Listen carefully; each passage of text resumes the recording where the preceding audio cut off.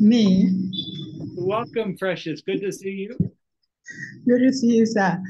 I would like to take this opportunity to thank God for allowing me to be part of this great family, actually, of the kingdom business.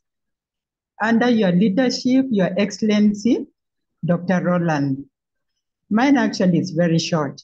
I'd like to highlight two things: how I have progressed since we graduated from Rollan College last year, and also about the Fearless Women of Africa.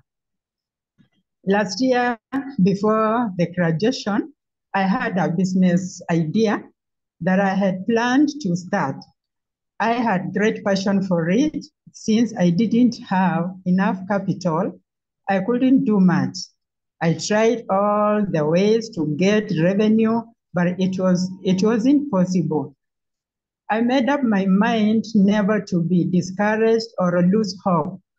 Little did I know that God was also working on my life.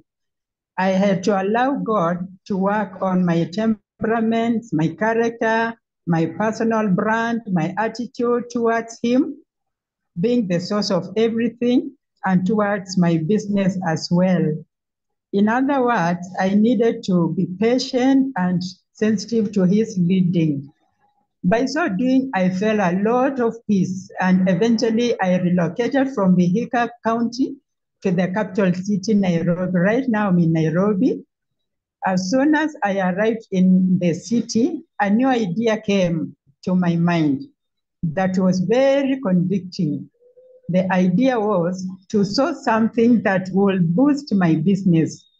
In short, I got some employment of which I'm planning to revive my business in a couple of weeks from now.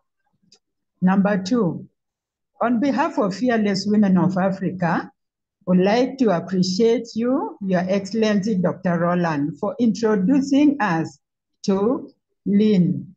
I must say that she's a great leader. We love her, always meeting at 9 p.m. every Thursday.